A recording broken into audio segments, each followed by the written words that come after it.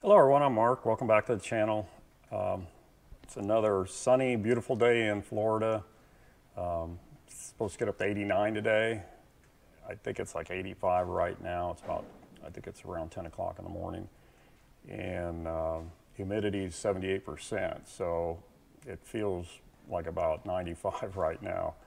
I just turned the fan off again. I got a big fan here that I run when I'm working out in the garage, and it's pretty noisy, so I've turned off when we're doing videos, but the instant I turn off, the sweat just starts running out of me. So I apologize that it looks like I'm melting here, but it's definitely warm today. But anyway, today's video, if you've seen the last video, I put the insulation in the floor of the car. Today's video, I was going to put some of the interior pieces in. I want to put the carpet, the seats, and I was missing some trim over the back window on each side of the T-post, and then on the front windshield, the trim that went across, and then also sun visors. The car didn't have sun visors in it, so I got all that stuff.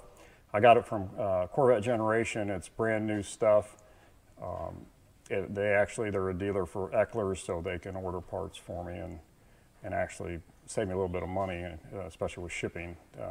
Most stuff they'll take care of the shipping on. It depends on what it is. But anyway, I already got started. I put one piece of carpet down in the passenger side just to get it in there, and then I was going to put the seats in. I thought, well, it'll be easier to put the rear trim in first before I put the seats in. So I went in and put the passenger side rear trim in first to see how easy it would be to put in, and it went in really slick. I had to trim one little corner on it where it was hitting, so it would go back up tight against the frame of the car, but other than that, it fit perfect.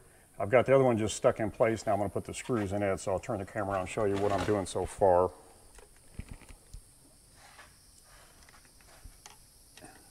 Okay, that is that's the side I've already got put in. And right along there.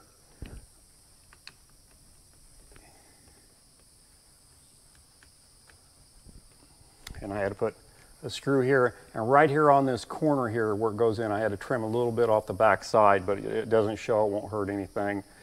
And then there's, I think there's 4 screws total that hold it in place. And then I've got the other side just stuck in there right now. I'm going to go over and put the screws in it right now.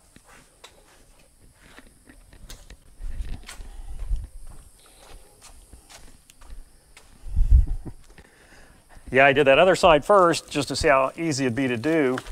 And the screws went right in. So I hope I have as good luck on this side. Usually I don't. And then I bought a pack from Corvette Generation that has all the interior screws in it. And each pack, there are several little packets in the big pack, and they're all labeled, tells you where the screws go, so it makes it kind of nice. So I got brand new screws to put this stuff up too, because when you order these panels, it doesn't come with any fasteners.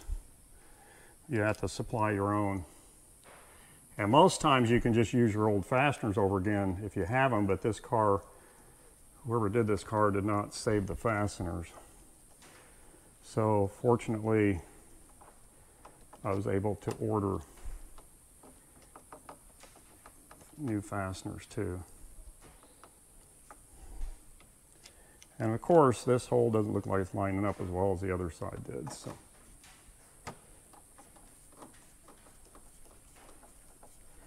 there we go, going right in. And I'm not going to tighten it all the way down yet until I get the rest of the screws in. So then I'll tighten them all down in case I have to do a little bit of shifting around on this stuff. There's a little dimple in each one of these locations where the screws go. It's not an actual hole through the head, through the panel, but you don't have to drill or anything, and the screw will go right through it. And of course, I'm not hitting where I need to hit here. Let's see where that's at.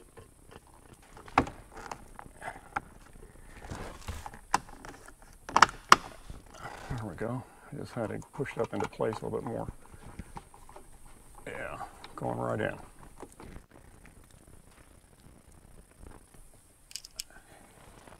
I don't know if you can see the labels in the camera. I've got that overhead door open. I'm getting a lot of light reflection back in the car. they're just little dimples so you know right where the screws need to go. You don't have to guess or try to measure or anything. You can see it's going right into the hole. Okay, one more.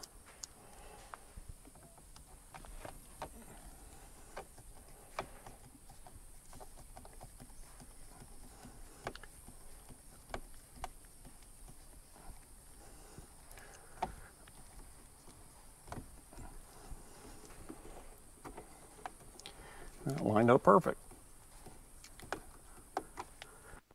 I can tighten them all down now.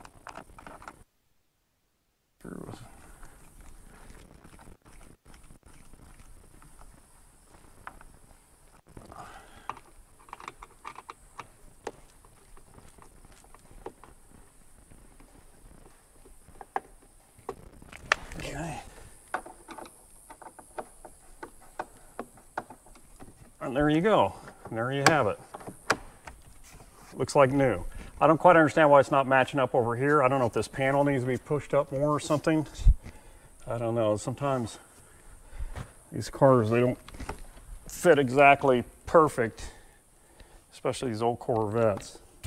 Quality wasn't the best. Even the newer Corvettes, the quality's not that good. So let me get the camera repositioned on the front windshield, and then we'll do that next. This is that screw kit I was telling you I ordered from Corvette Generation. It has all the interior screws in it. All these packs come in one big pack, and they're all labeled. Like that one says sun visor support rod frame screws, door panel screw set with washers.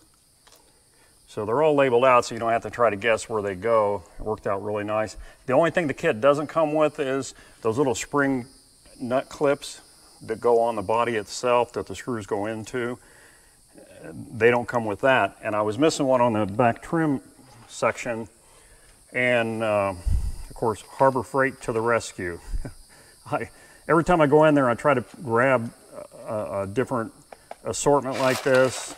I've got set screws, I got little clips, stainless screws, and a couple weeks ago I was in there and I bought this. It's a U-clip and screw set, and I needed one of those little spring clips there, and they had it in there, so it saved me a trip back to the store to get it. So these things are pretty inexpensive, and they're just handy to have around when you just need that odd fastener or connector or something.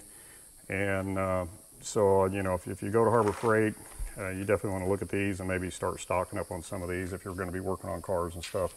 It definitely comes in handy. So, okay, let me get the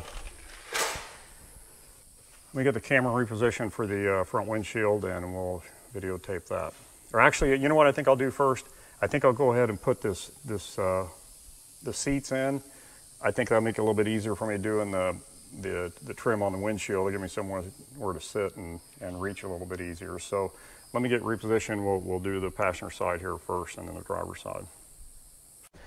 Okay, so the first thing we're going to do here is I have to install the seat belts before we can put the seats in.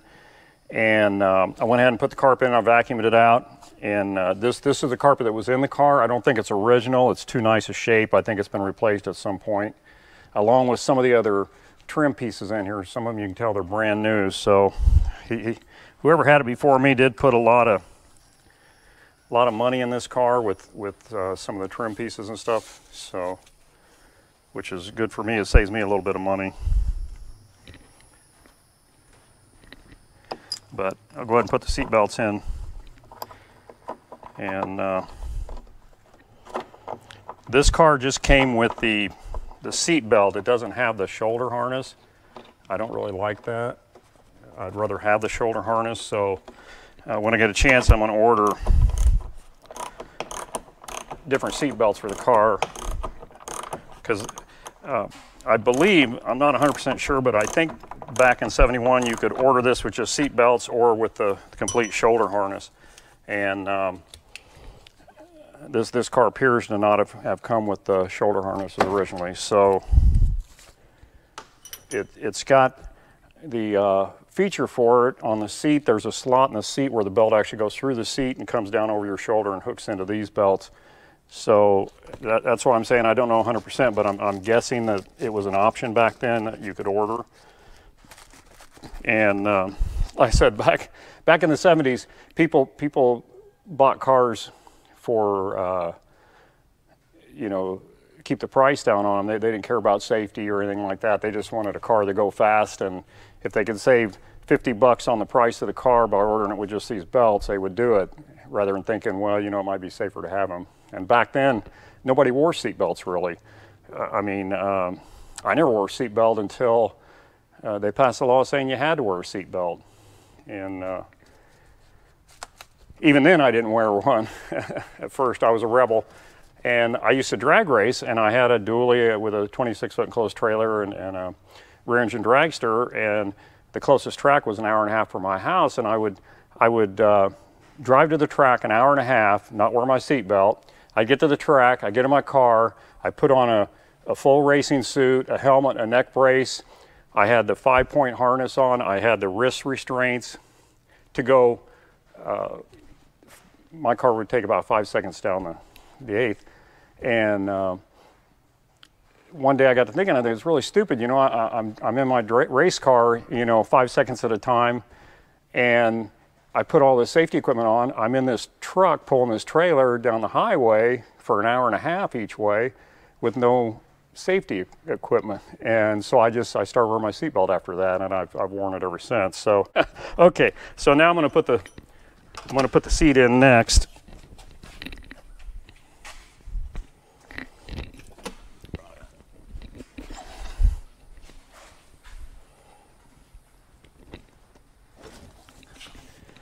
Okay.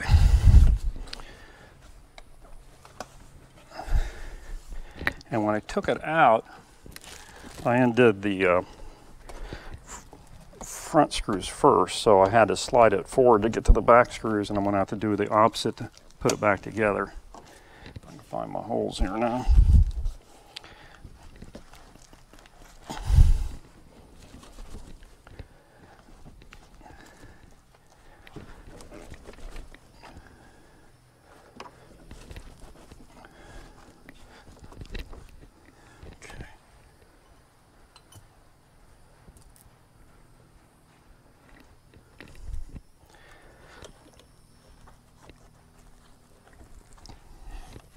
Don't give you none too much extra room to get down in there.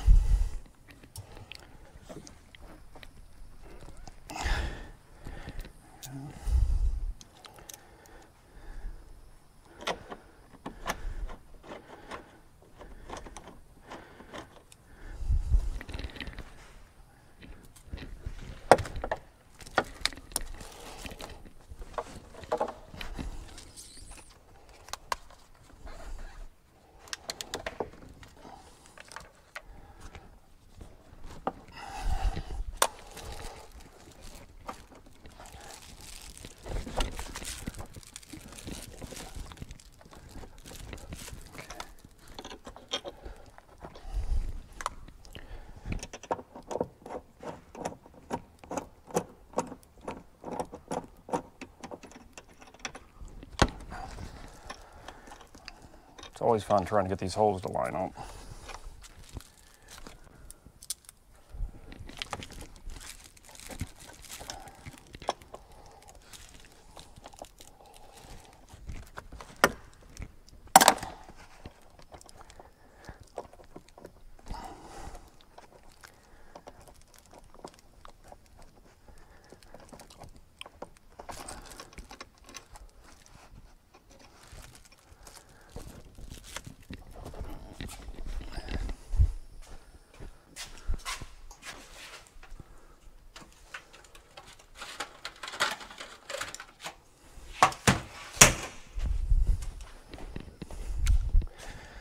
I'm sticking all down in the hole, kind of move it over so I can get in the hole easier.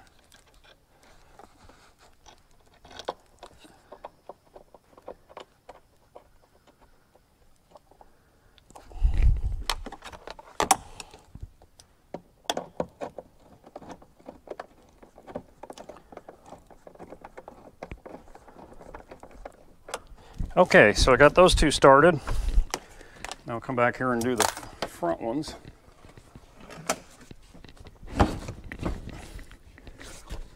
Hopefully they go in a little easier. Oh yeah, that one went right in.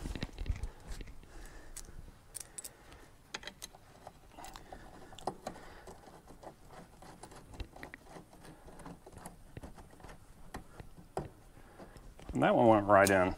That was easy. Wish the front ones or the back ones would have went in that easy.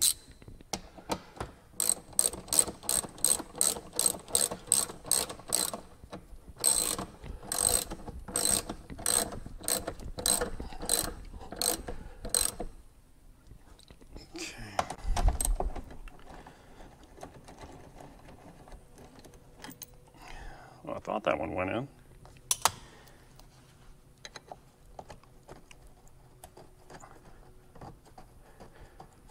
There it goes.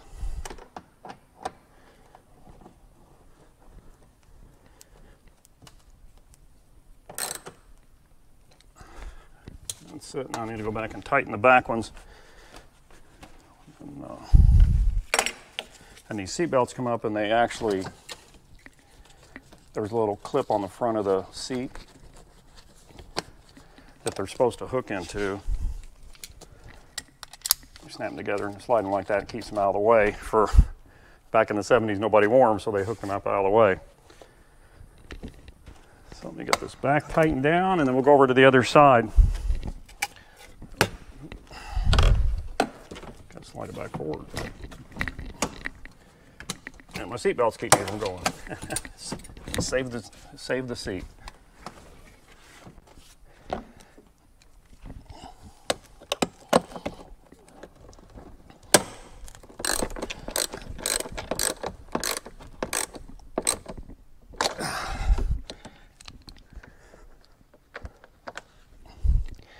And this one, I think this hole might be stripped out. I might have to put a longer bolt in it. Yeah, I think it's stripped out. So I'm going to put a longer bolt in it. Oh, that one's long enough. I can get a nut on the bottom of it. So I'll go ahead and get that one tightened down. And then, got bad, I'm sweating. I'll get the camera reset and we'll do the other side. Okay, originally I was going to move over to the other side of the car, the driver's side, and put in the carpet and the seat. But the more I thought about it, I thought, well, it doesn't make sense to be jumping back and forth. So I'm going to go ahead and show on camera doing this whole side of the car.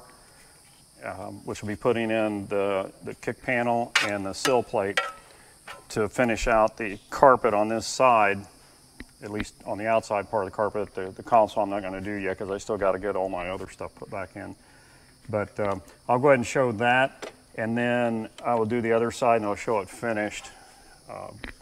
And that way I'm not like jumping back and forth, wasting a bunch of time. So first thing I want to do is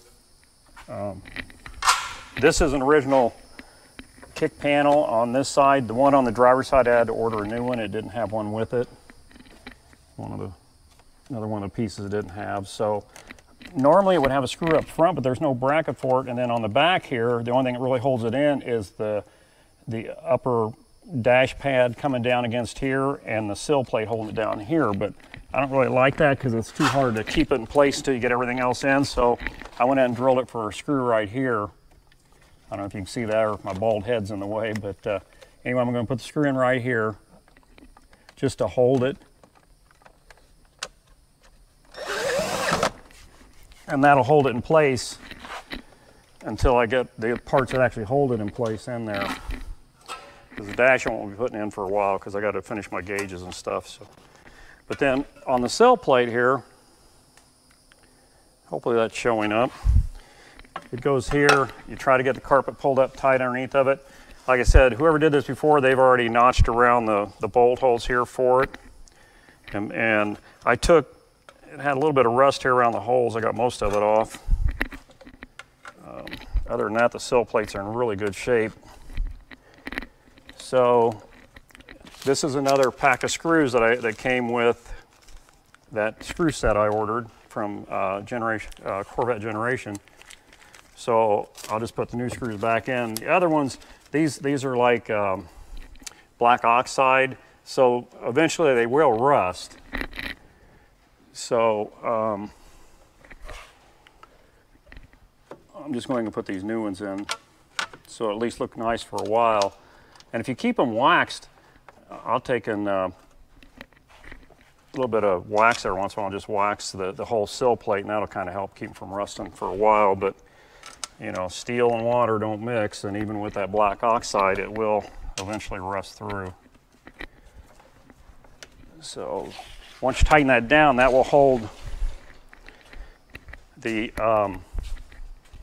carpet in place. So you want to have the carpet pulled up tight under it before you tighten it down, so it stays nice and tight against the floor of the car. And you'll do the same thing on the other side with the console. You'll tuck it up under the console so that it stays nice and tight. And I know a lot of guys that have their cordless drill and be screwing these in, but I just don't like doing that because these are screwing into plastic nuts. And it's really hard to judge how much pressure you're putting on it when you're screwing in there, and it's real easy to strip them out. So most of this stuff, I'm not in no hurry to get this car done. It's not like I'm getting paid by the hour. I wish I was. But so there, you know, part of doing this, I enjoy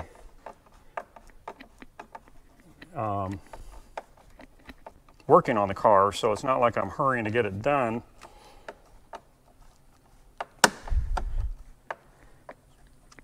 And I just seen something I did wrong.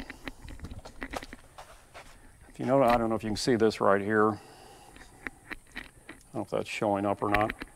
That is your dome light switch. So when you open the door, your dome lights come on. That was another thing the car didn't have. It didn't have the dome light switches, so I ordered those, and I just looked up and realized I need to put that in before I can put this on. So I'm gonna have to take this all back off again. But anyway, this is what it's gonna look like when it's all done. Let me get the camera over here and see if it'll show up any better here. I didn't put this last screw in because obviously I'm gonna take them all back out again, but that's what it's gonna look like. And then, again, that's the culprit right there. I just got ahead of myself. I need to lay all my parts out ahead of time so I don't have to do stuff twice. But anyway, I'm gonna pull this all back out. I'll put that switch back in, and then I'll go to the other side. So I'll see you in a bit. Okay, we're back. As you can see, I've got both seats in now. I've got the carpeting in on both sides. I got the all-important dome light switches in both sides and wired up. That took a little bit of doing because the way the wiring ran to the car. That's a bad thing when you get a car that somebody else has worked on. You're going to run into issues where stuff isn't quite what it should be, and you got to kind of rework a little bit. That's the other problem I have right now. I'm doing the trim around the front windshield, which includes the sun visors, and of course this car didn't have sun visors in when I bought it, and it's a little bit different than a 77 as far as the sun visors, and so I had to figure out a little bit on how they mount it up. They don't give you any instructions with the parts, and sometimes it's easy to figure out, sometimes you got to give a little bit of thought, but I think I have it figured out now. So what I want to do now is put the other piece of trim in that I have misplaced. I just had it.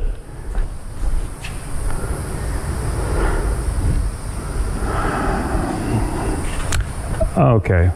Oh, there it is on the dash. Huh. Okay. Now that I found my part, let's put it in. I've already got the one over on the passenger side. This is the A-pillar cover. It just slips in there, and it looks like little Velcro connectors right here, kind of the same things that hold in the T-top fasteners to hold the T-top headliners in. And since it didn't have headline or the sun visors in it before, whoever had this car just stuck a screw in this piece of trim to hold it up there. So I'd take that back out, and I ordered new hardware for the sun visors. And I don't know if you can see me over on this side. Let me check the camera. It's so hard to get into a small car like this with a camera and still have room to work. It's a little frustrating. Let me move the camera over on the other side.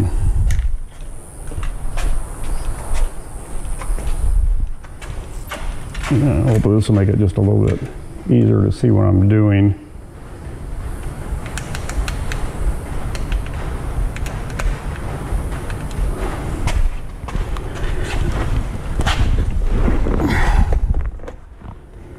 The hardware comes separate from the sun visor, so you got to kind of put it all together. You just slip in, they're just a friction fit, so that when you push the visor up and down, it stays wherever you put it within reason.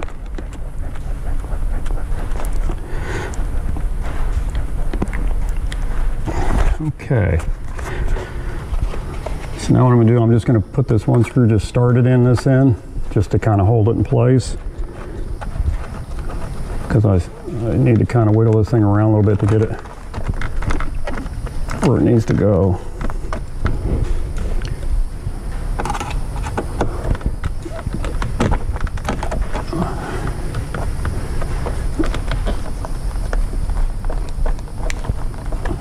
Okay.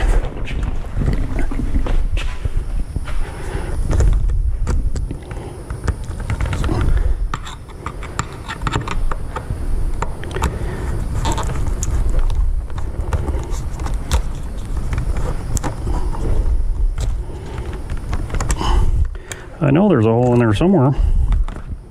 Just gotta find it. There we go.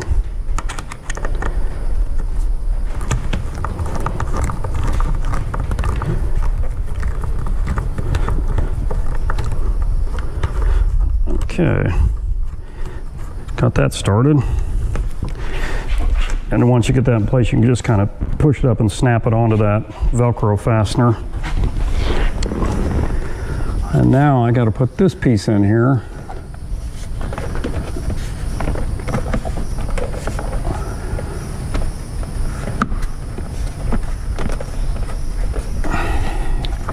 And then it goes up there like that.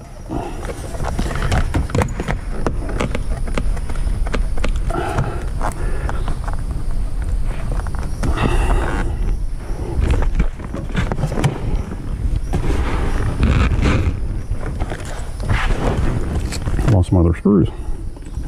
I got a screw loose. Okay.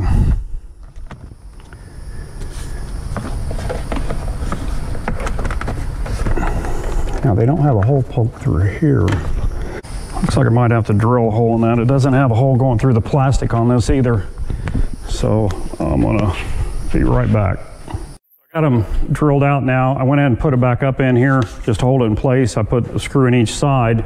I'll go ahead and take this screw back out and hopefully I can get it back in again. They're kind of awkward to get in there. They're not exactly matching up as good as I was hoping, or as good as it did on the other parts I just put on the back of the car.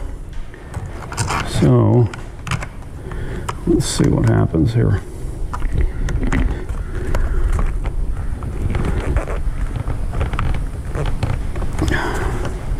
I'm going to shorten it up a little bit more.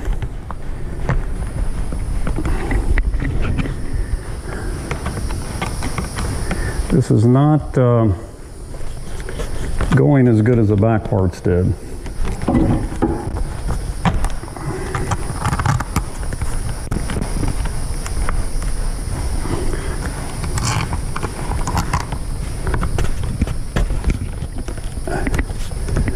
I'm not sure I'm going to get the start in there like I need to.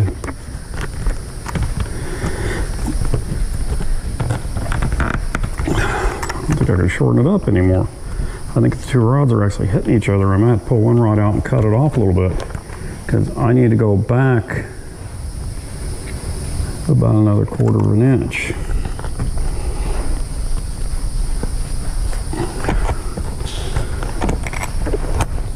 So I'm going to have to take a little bit off this one rod here. Just cut maybe 3/8 of an inch or so off the end of it.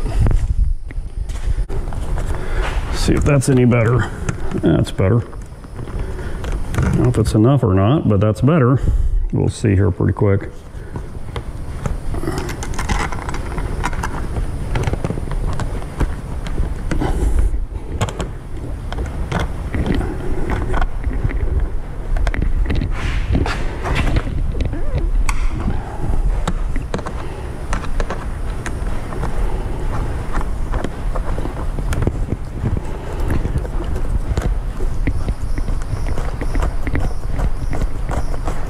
I think it's going in.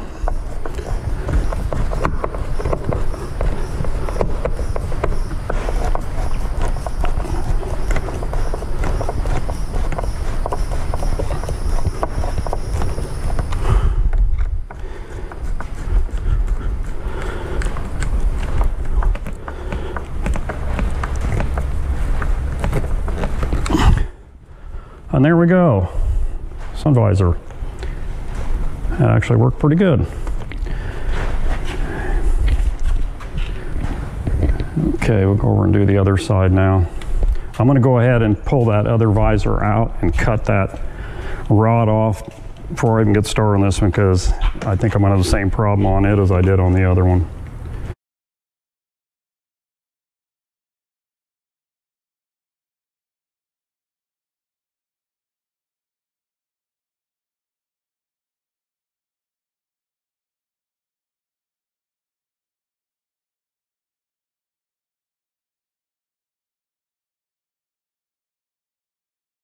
But I'll get my sweat off of it.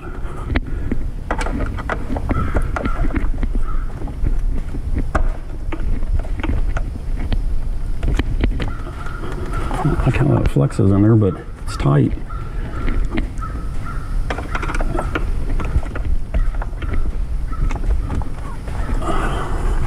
I think that will work. And that takes care of the front trim. Not sure. It goes like that. It's supposed to fit up there, but it doesn't fit very good. I'll have to play around with that. Okay.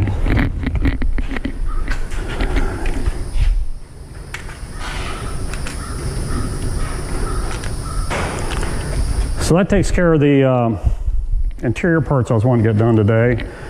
I'm going to start on the dash next, but I'm waiting on an oil pressure gauge. It's on back order. Ordered it last week, and unfortunately it's on back order. It's one part I could have used. The other parts came in I could have held off on, but need them right now. But anyway, I got the carpet in, the seats in, all the interior trim that I wanted to put in. So next I'll start on the driver's side dash area with a speedometer and tack, and I gotta trace down all my vacuum lines, because it's kind of different than like a 77, because you have the door for the windshield wiper, so you have a lot more vacuum lines. There's a little vacuum solenoid on the back of the tack, and it's designed to make it work where you can operate the wipers, you know, pull a lever under the steering column, make the wiper door stay open all the time, and you can turn the wipers on and off. Or you can switch it and the door will raise every time you turn the wipers on. So it's got quite a bit involved in hooking all that up, but I got to check all that out before I can put that part of the dash back together. But that'll be my next project. So like I say, if you enjoy our videos, hit the like and subscribe, share them with your friends, and we'll see you on the next video. Have a great day.